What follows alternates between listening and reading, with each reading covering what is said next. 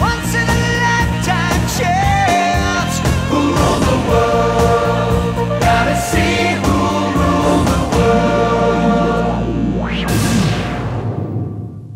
And hello from Hamilton. Welcome to highlights of this Benson and Hedges World Cup match between New Zealand and Sri Lanka. Both sides playing their second match in the competition. New Zealand having a first-up win over Australia, Sri Lanka having a first-up win over Zimbabwe. Well, just exactly a year ago, these two sides were playing in a test match here at Trustbank Park in Hamilton. And Trustbank Park is one of New Zealand's most charming cricket grounds. A ground which is ringed by beautiful green hedges and trees, but where that new pavilion was opened only a year ago.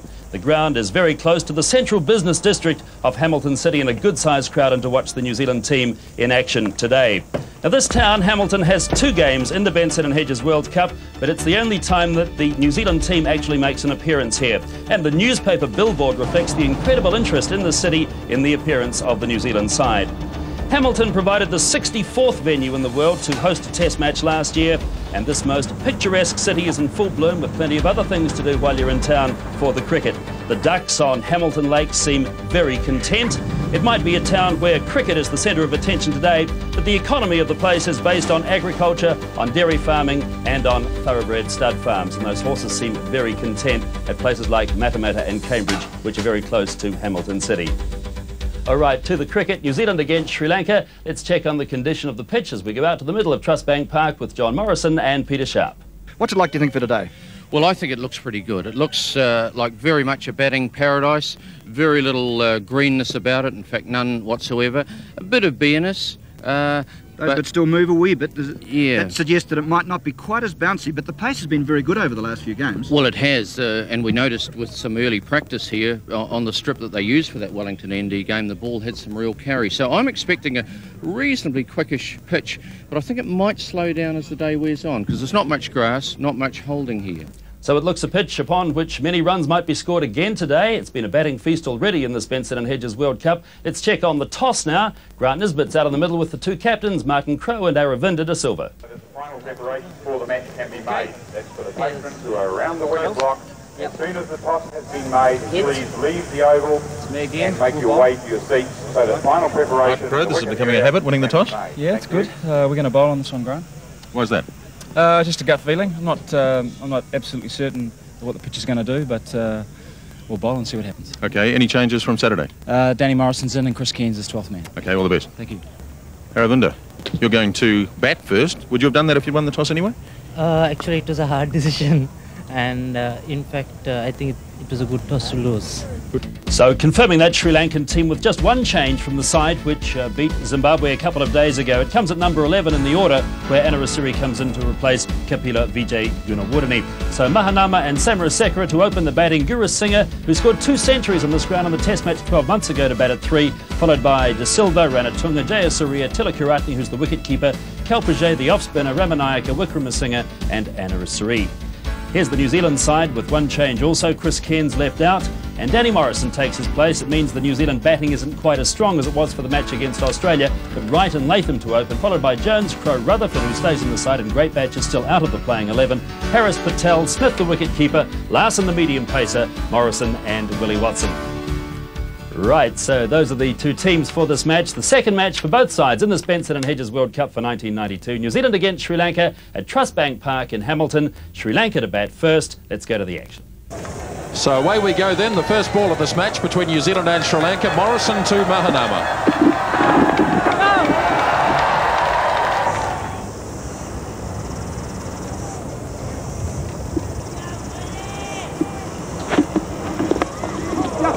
Frustration, he went for it, and one bounce down to Patel, at least Jones. Well, that was, he really chased that one, Samarasekera, and I think he's hurt himself here too. Looks like the hamstring might have gone. Yes, he's, you said he managed to get onto that one, didn't he? But he could have been out too, but he's obviously got something wrong with his leg. Here's the runner making marks on the good shot from Samarasekera, and that's going to be the first boundary of the morning. That was a good shot. He didn't have too much room, but hampered by this leg injury, he still hit it very well through the cover boundary. Oh, the top again. He might be out. He's caught by John Wright. So Samarasika's gone. Watson gets the first wicket. It's the 6th over bowled. And Kalpit Jay has come out to run for Samarasika, but didn't need to be there for too long because Samarasika is out, caught by Wright, bowled by Watson for 9. It's 18 for 1. Yes, well, he tried the big hit there over mid-off. Didn't quite get over the field there. John Wright taking a very simple catch. A good breakthrough for New Zealand, the early wicket, and probably well-deserved too. Well, bad luck for Sri Lanka. Samarasika injured his leg. You can see him walking off with Kalpit Jay, the runner. It's a good shot from Mahanama. Larson hesitated before he started. I think he thought that Jones was going to get it. And so that gives the chance for the extra run. They'll have to hurry. They'll have to really hurry.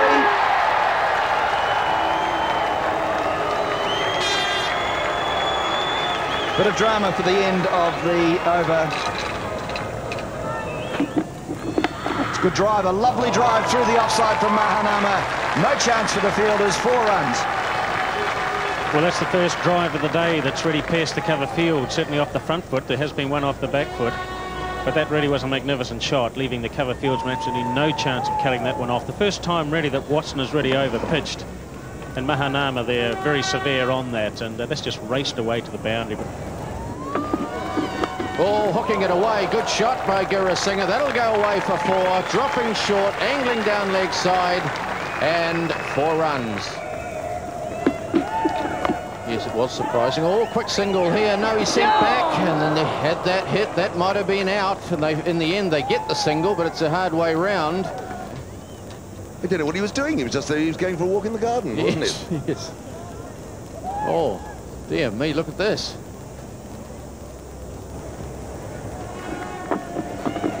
Oh, he's nicked it.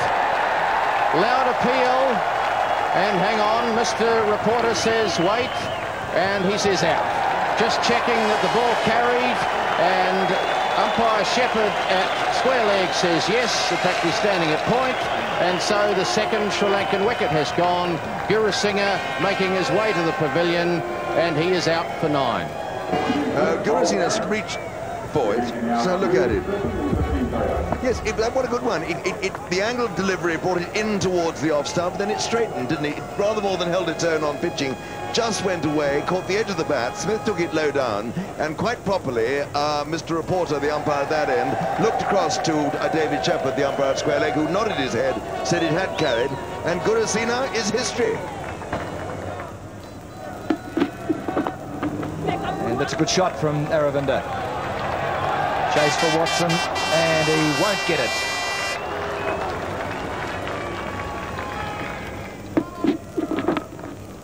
Through the gap, there's going to be a big chase there for Latham. He will not even get close to it. Quick outfield.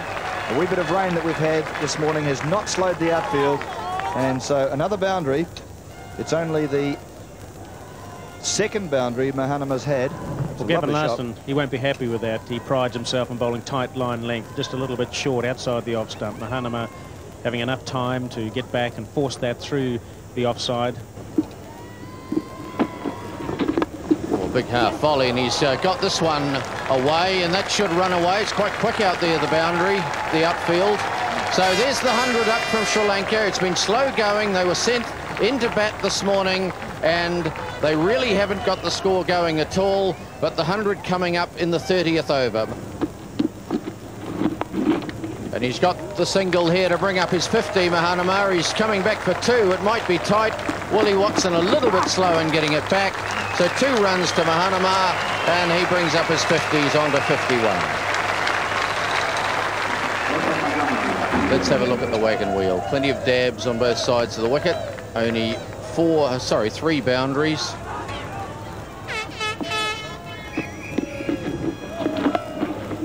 Nicely played by De Silva. A little bit of lift there for Patel, and my word, that's run away quickly, hasn't it? Well, that just shows you how quick the outfield is. He didn't seem to put much on that, but it absolutely flew to the fence. This will be tight. He's out. Marvellous play by Chris Harris again. And Aravinda De Silva short of his ground. He's run out. 120 for 3. Yes, well, it probably had to happen. We're going to see here.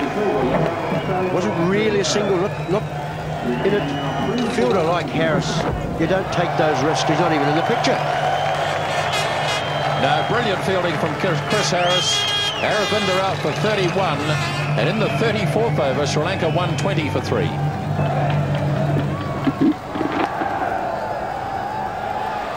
Oh, he's got a hold of that one. He got plenty on that, and it flew past to Willie Watson.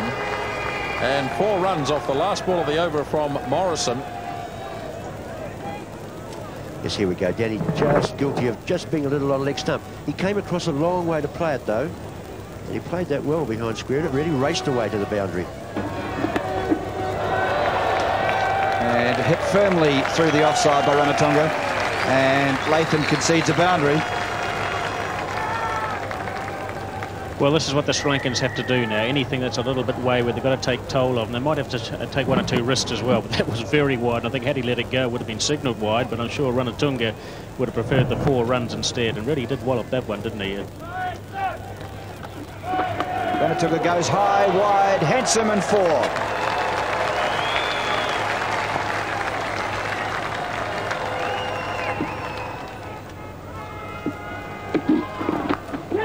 Oh, it's beaten him, and it's going to bring up the 150 for Sri Lanka with an edgy shot, which doesn't give Morrison any pleasure at all, and it takes Mahanama to 65. Well, that was very well bowled by Morrison, a quick delivery, and I tell you what, he bowled that beautifully. But of course, in one-day cricket with no slip there, anything that hits the fine edge or outside edge of the bat's just going to race away for 4 runs. He's done that. In fact, 9 runs have already come off this over. And here's another, oh, it's a good shot. It's beaten the field, and Ken Rutherford, the sweeper way out there, he can't get round to it. And Mr. Reporter with a very interesting style. Oh, he swung this away, high, wide and handsome. He's gone. Taken out there by Ken Rutherford. Ranatunga trying to up the rate. Swung it high, wide and handsome, but not far enough. And he's taken on the mid-wicket boundary. What a fine catch that was, and Rutherford never looked like missing it. He hit it very well indeed, not quite hard enough for his own purposes. That was a massive blow, and Ken Rutherford, just watch him. He had it completely under control. Lovely catch, both feet off the ground, and everything looks splendid. 172 for 4. And he's gone, caught and bowled. Well, Chris Harris picks that up as Mahanama goes to drive. He can't keep it down, and Chris Harris takes a very good caught and bowl. Yes, that was a fine catch. Those ones either stick or don't. But he did very well to control himself once the ball was in his hand, was upon him. Again, Mahanama driving when reaching for it a little bit, walking as he played the stroke, but he hit it well. And well done, Harris. So, the new man, Tilakaratne, coming out to face a hat-trick.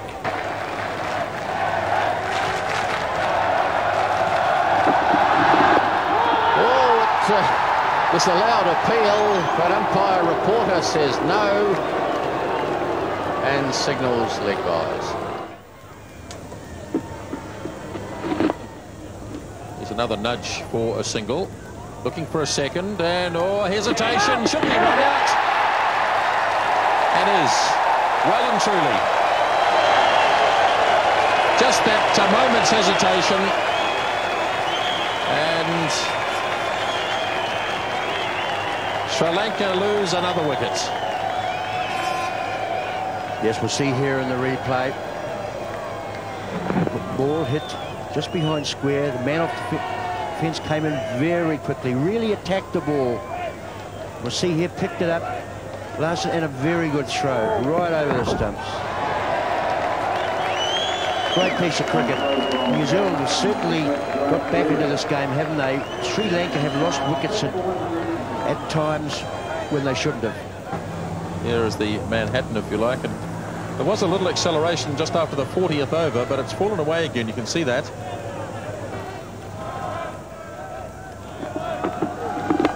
Went after it and got caught. New Zealand skipper takes the catch. Tilakaratne goes for 8. And in the 48th over, Sri Lanka lose their 7th wicket at 195.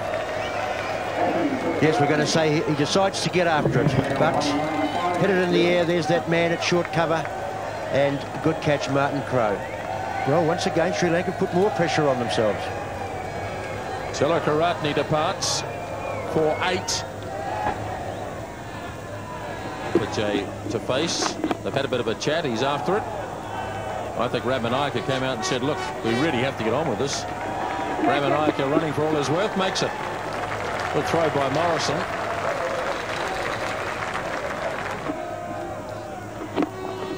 Worked away by Vijay. There's going to be a run out here. Ramanayake is stranded. Rod Latham fielded cleanly. Ramanayake running blind, really. He didn't look to see where the ball had gone. Vijay tried to send him back. It was too late. And Ramanayake is run out for 2. Yes, we see here, this is suicide. Straight to the fielder. There was never going to be a run there. Just the clean pickup, return. It's the pressure of the one-day game. Sri Lanka have got themselves into this position by the way they've batted in the last 10 or 12 overs.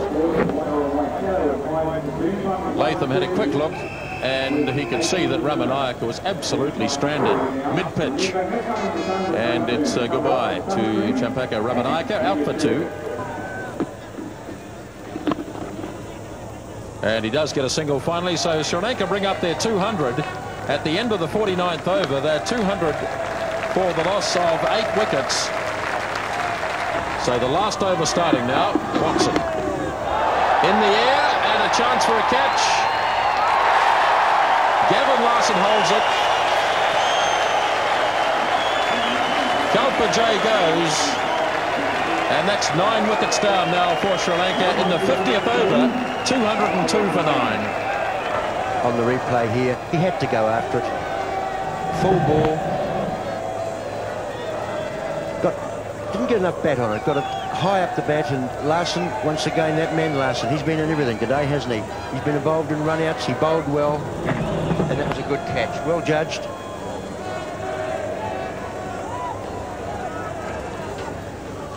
Long time to wait, but safely held by Gavin Larson. So Vijay out for 11. Swing and a miss.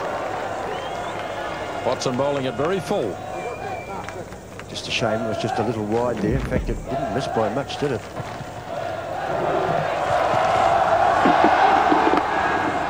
Lofted away nicely. Now he should get 2 here. Great Batch is cruising round from mid-wicket. Lovely flat throw by Mark Greatbatch. Watson. It's going to be a scintillating 1. So that is the end of Sri Lanka's batting display here at Trustbank Park. And they finish on 206 for 9. So New Zealand have done well after Martin Crowe decided to send them in.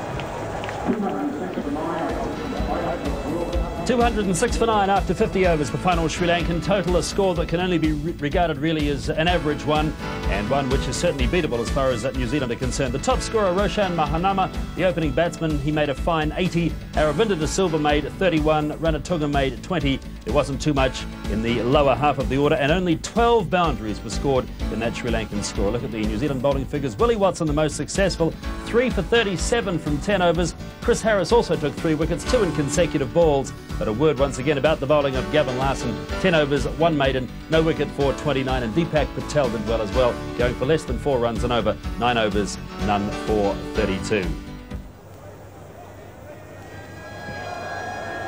The first ball.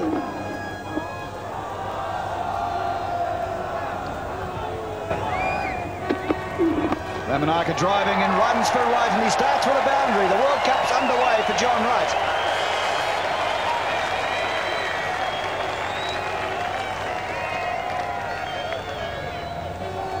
Well, John Wright's very good off his legs here. He demonstrated that magnificently when New Zealand played Zimbabwe at Rotorua. Really played his shots quite magnificently, and that's a typical John Wright shot, forcing it through mid-wicket for 4. Wright goes again over the top, 3 mid-wicket. Don't run, John Wright, that's 4. It's a lovely 4. Thank you very much, Mr. Reporter. Well, I'll say, Peter, the bowler is too short. I think it's a lot easier to pronounce. But obviously the Sri Lankan bowlers, they've had a lot of their preparation in Australia on the harder pitches there, which they get a little more bounce. But here in New Zealand, you've got to bowl a lot fuller than that. Latham down the ground. That's a magnificent shot for Latham to start.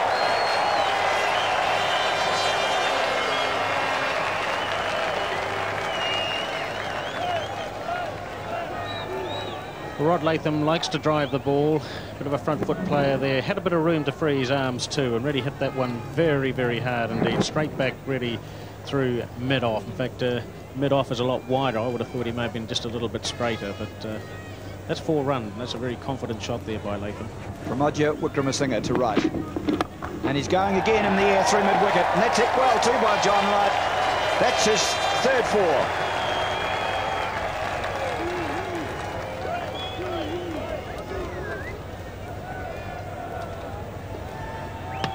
Well, again, John Wright, very severe on anything short. Likes to just get back onto the crease and to pull. But this must be very disconcerting for Aravinda De Silva, the Sri Lankan captain. I'm sure the fielders are somewhat disappointed, let alone the bowler. Latham going over the top. He didn't quite get onto it, but he hit it well enough to clear the fielders. It won't go all the way.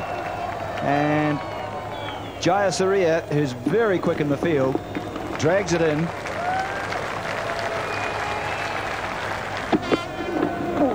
Oh, dear me, that came back.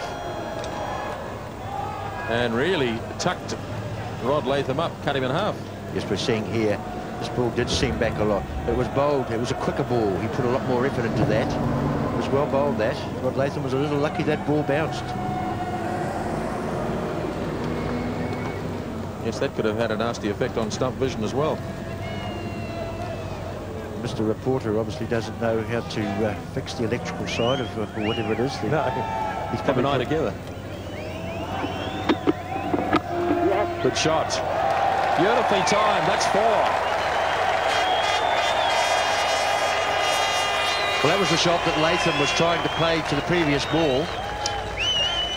That one was just a little wider and it stayed out there, and here we go again. Plenty of room. Strong off the back foot. 4 runs.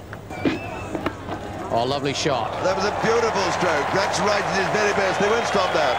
That's 4 runs. Gurasena can run forever and a day, and he'll never catch up with that. But John Wright batting marvellously well. And maybe he needed the shoulder injury just to tune him up. Yes, he looked a bit determined, didn't he? And it's a good opportunity for him in this game. The Sri Lankan attack, probably not as demanding as some of the others in the competition. And not a good day for him on Saturday. John Wright getting out for a duck. That was a super shot. And Wickramasinghe, the bowler. This is 4 more. No fine leg. You pay the penalty if you stray down leg in that situation. And John Wright races on to 26. Oh, what a marvellous piece of fielding that was. Yes, Mahanama.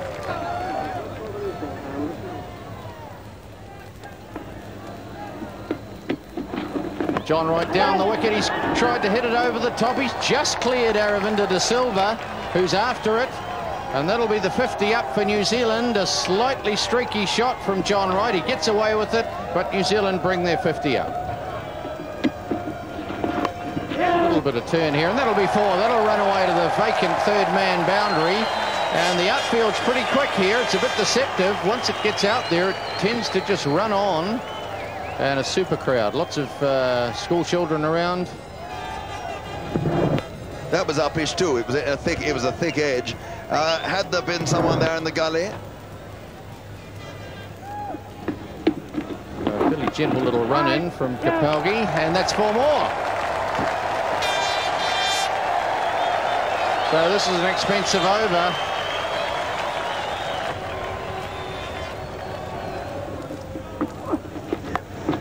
And there's more runs, and that'll run away for 4, I would think. A long chase, and just pulled back. Well done. And Wickramasinghe, a long chase and does well. And runs immediately for John Wright. That was a lovely shot, very well timed. No real power, but it just kept on going. There's a lovely fluency about his stroke play this afternoon, isn't there? Oh, lovely shot. That'll be 4. No question about that. You see, what Wright is showing the Sri Lankans is that when you get the short one with a bit of width, the loose ball, in fact, you've got to hit it for 4. They didn't hit many of them for 4, and that was why, one of the reasons why, they only made 206. Driving, that's a good shot. Oh, and he beats the fielder out there. That was going just too quickly for Gurusinghe. And Kalpajay not happy. Latham will be delighted, even though the face doesn't show it.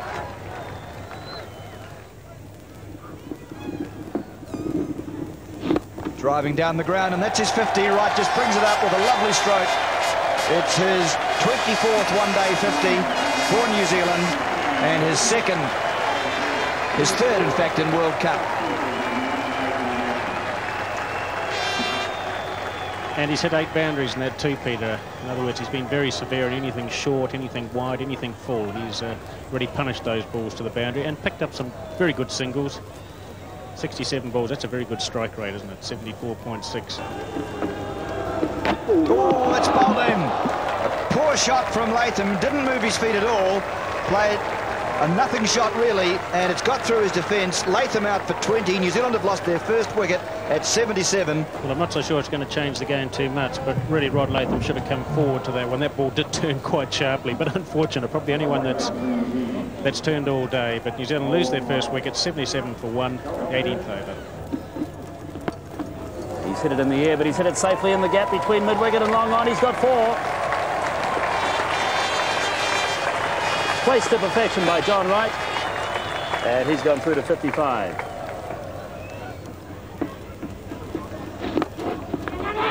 And he's out, John Wright. He's caught and bowled.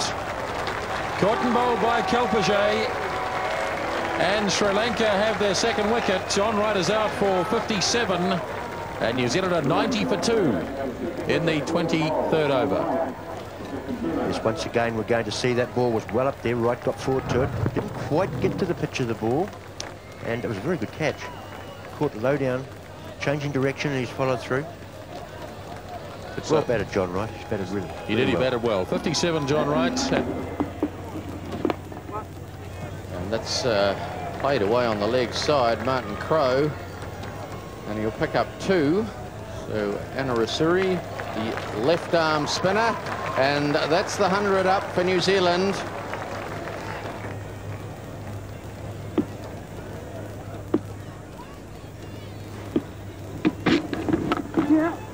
Calling for a run here, Andrew Jones, and Ranatunga, that's sloppy fielding out there, one hand, and then he kicked the ball on, and it's a bit tight.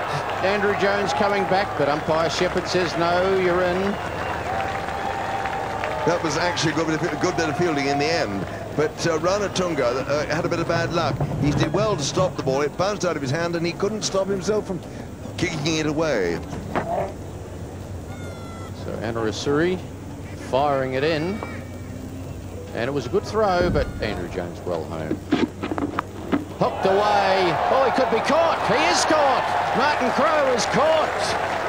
Well, that is really a body blow for New Zealand, a rank long hop, and it just shows you how these bad balls can get wickets. He hit it straight down, is it Champaka Ramanaka? I think it was down there at deep fine leg. He took a difficult catch. Well, it was going, travelling at a great rate. It had gone right through him, and he missed it.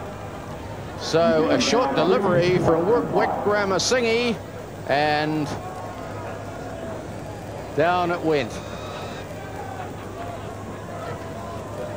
So Martin Crowe out. That's tragedy for New Zealand. 105 for 3.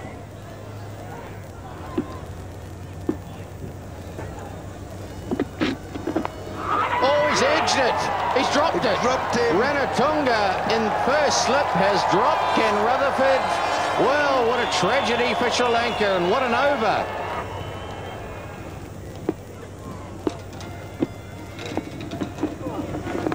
Oh, it's a big shot in the air, but he's going to be safe. Andrew Jones hits it well enough and gets it down to long on for 4.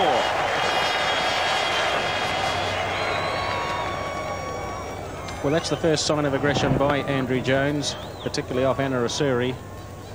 I mean, that could have gone straight up in the air too, couldn't it, Peter? My word. Yes! They'll have to hurry because Jayasuri is a left-hander and close.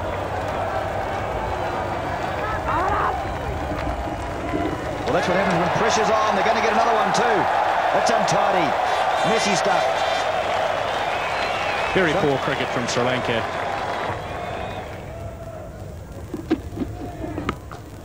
Big hit by Rutherford. And 6. Just made it over the boundary.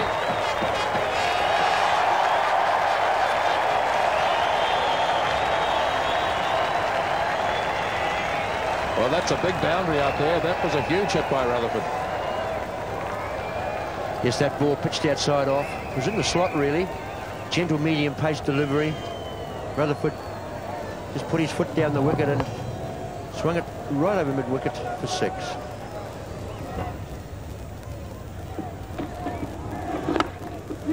That's nicely driven by Jones. That's through.